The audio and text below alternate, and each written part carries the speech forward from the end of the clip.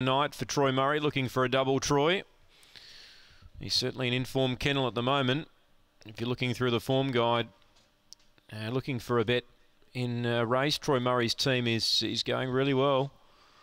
It's 2:25 here, Golden Knight, number 1, 4:20 Winlock Huddy. Green light is turned on, set to run, race 6. They're ready. Racing, Golden Knight hopped out pretty well down to the rail here. First look at Angle-Park, he's trying to drive up. Hot Zorro's got speed. Oh, there was big bother there, getting into trouble. Uptime Girl and Alinga Mao.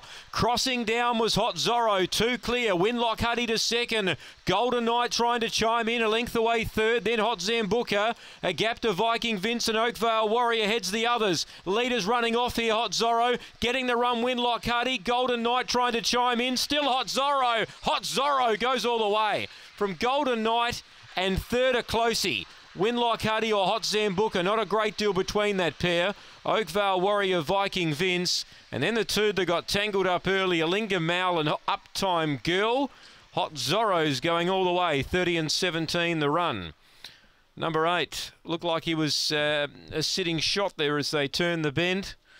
But he's done enough for Rob Harris, number 8, to hold on and score. Golden Knight has certainly come late. And third a photo, 2 holds on Winlock Huddy, who had his chance, definitely so.